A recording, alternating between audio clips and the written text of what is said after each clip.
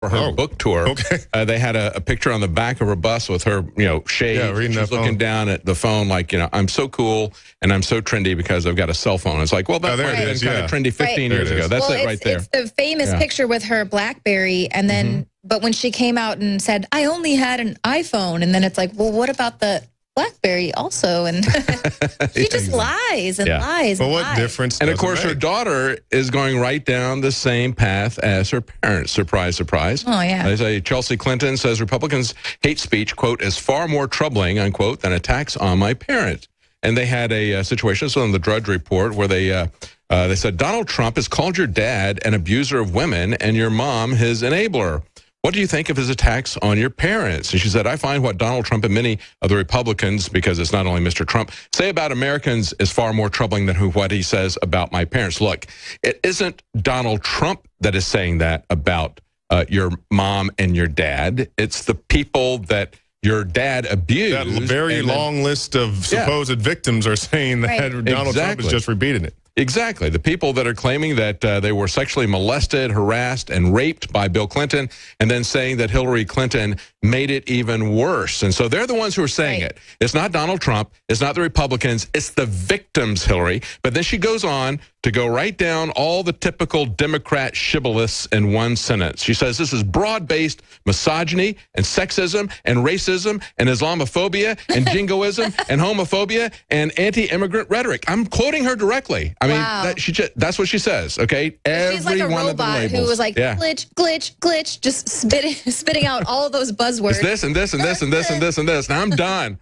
I've toasted these guys. I've thrown every She ran through all label her talking at them. points, and now she has nothing else to say. Again, ladies and gentlemen, you can get 6 months free at prisonplanet.tv, but only for 1 more week. Next Monday, the special that only comes around once a year ends. In fact, we've never offered 6 months free before, but I really want to get more people to join and to be able to watch the nightly news, to see the live reports we do, the special reports, all my films, ebooks, and so much more. One person can share their membership with 20 people, and you are funding the absolute very leading edge, the vanguard of the resistance to the globalist operation on every front. We have to have our own platform that is harder for them to censor, harder for the system to shut down. prisonplanet.tv. We put out the daily radio show free with the video and audio feeds at INFOWARS.com/show. But it is the members that get the nightly news exclusively and first, and the commercial-free video podcasts and audio podcasts that are paying it forward and financing and helping so many other people see the truth when we put the videos on Facebook, YouTube, and it's prisonplanet.tv that finances so much of the cameras, the equipment, the crew, the reporters. You are becoming a prisonplanet.tv member. You get exclusive HD, higher quality, get it first, and then you can download it, share it with friends and family, share your passcode with them, your username. It's a win-win, and then you're helping finance to put it out for free to everybody. prisonplanet.tv. Clean, pure drinking water. You can't survive without it. But where do you get it? Alexa Pure Pro is a brand new, groundbreaking, gravity-fed water filtration system that is like no other. The Alexa Pure Pro transforms water from virtually any fresh source into clean, healthy drinking water. Save $20 off the retail price and get free shipping. This is a limited time offer, so order your unit today and receive free shipping and $20 off. Go to InfoWarsStore.com or call 888-253-3139. Well, this segment is sort of going to be an I told you so segment. Now, I called this months ago when I sort of saw some rumblings there within the military. Obviously, relatively soon, they are going to have equality within the military service. So I said, just the next thing on the agenda will be drafting women into the military. So now the Army and Marine Corps, one of their top uniformed leaders, is backing making women register for the draft, as all combat roles are open to them in the coming months. So this is Army Chief of Staff General Mark Milley and Marine Corps Commandant General Robert Neller. They told senators during a Capitol Hill hearing that full integration of these jobs is likely going to take a few years to overcome some logistical and cultural issues. One of those complications is going to be how to handle the selective service system. Women in the past have always been exempt, And, you know, they say that they point to challenges on restrictions on the battlefield, but that reasoning is now moot, so lawmakers are going to need to determine what becomes of the system. This is not about equality, stupid. Now, regardless of what you've heard, men cannot repopulate a country after war. That is why women are not drafted into the military. Who is going to repopulate the nation? Even if you have a new plastic vagina, you cannot have a baby. That's why women do not join the draft. But you know what? I'm a conspiracy theorist, so who knows? In the future, men might be able to have babies.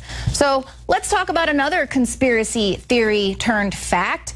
Now, Fisher-Price has made a smart bear for children, and of course, it's hackable. Didn't see that one coming. Didn't see it coming with the new Barbie that's attached to the Wi-Fi. We also reported on all the baby monitors that were being turned into spy cameras from strangers. So now, in September, Mattel's Fisher-Price brand announced that it had partnered with a tech company to make Smart Toy, a stuffed bear that can learn a 3-year-old's name. Naturally, it's hackable. So researchers at a Boston-based security company found that the app connected to the toy had several security flaws that would allow a hacker to steal a child's name, birth date, and gender, along with other data. So you're saying, oh, well, that's, you know, whatever, just their name and birth date and all of that. But as, you know, commonly used, people use their child's name or their birth date for their passwords to get into their bank accounts. I know I have some family members who do that.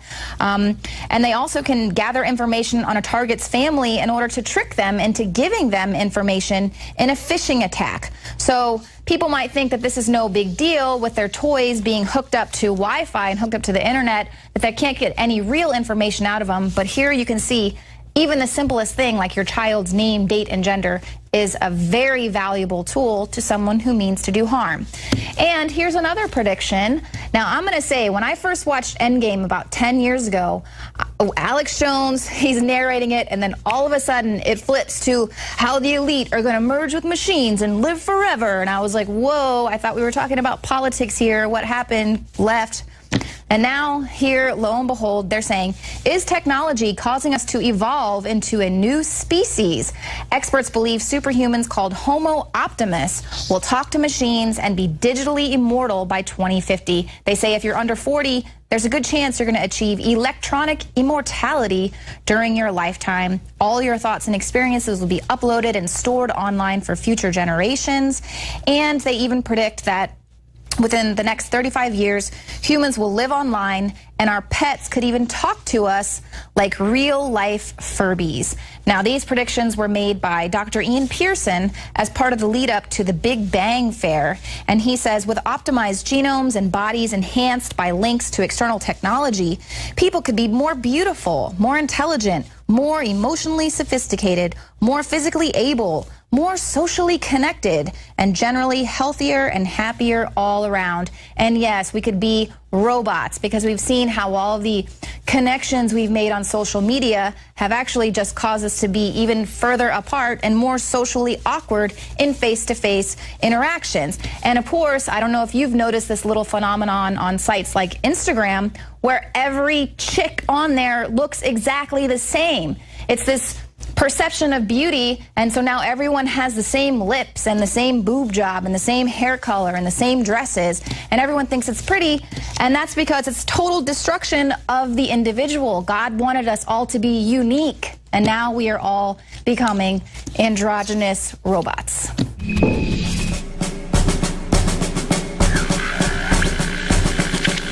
The architects of the New World Order are in a race to complete the structure of world government so they can suppress the independent development of technologies that threaten their monopoly of power, while at the same time steering new developments in the direction the architects chart for humanity. The technocrats call their governing system the final revolution because in the past, empires were enforced militarily. Now enforcement is primarily psychological and economic, and society itself is a construct of the elite who operate outside the controlled paradigm and control the civilization within, just as a child maintains the environment of a fish tank. We are like lab rats, living out our entire existence, never questioning the confines of the cage or the scientists who experiment on us. New World Order engineers have hijacked human destiny. Its controllers have closely studied human behavior for more than 100 years and are now steering us with expert control, using our primitive drives and desires as levers. They have developed their mind control systems to the point of being able to control the average unconscious person like a car.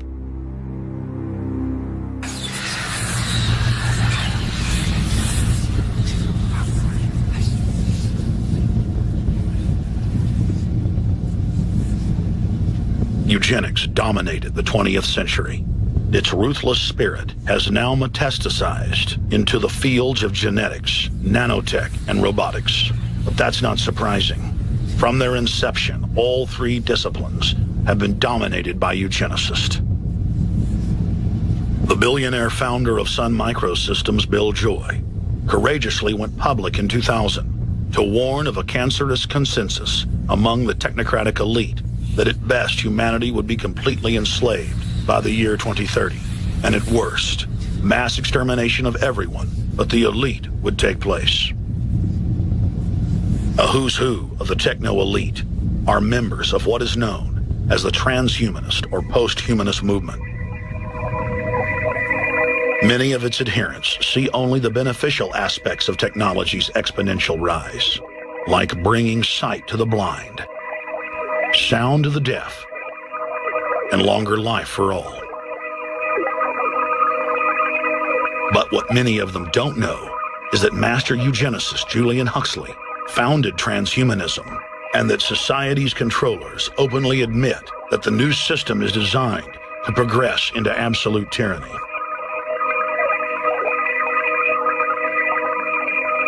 Leading transhumanist Ray Kurzweil boasts that technological advancements will allow those that can afford it to live forever, but admits that most won't be able to keep up with the new master race. The drive for world government is now all about who will control and have access to radical life extension systems. Biological evolution is too slow for the human species. Over the next few decades, it's going to be left in the dust. Transhumanists believe that they will attain the fountain of youth by merging with technology. Now, it may be within their reach. Decades ago, transhumanists said that if you did not accept augmentation or enhancements, you would no longer be able to get jobs. And now it's happening today. The elite who occupy the commanding heights of digital reality are suicidal nihilists. Suicidal nihilists know that there is no longer any substantive purpose to their willing, but they would always prefer to go on willing than not to act at all. They can very happily ally themselves with the notion of nuclear holocaust or perfect exterminism. Technology has become so powerful in its capacity for destruction that free humanity cannot afford to let psychopathic technocrats with delusions of grandeur repeat the mistakes of their forebears, because it is highly probable that this time they may destroy everything, including themselves in their mad rush for godhood.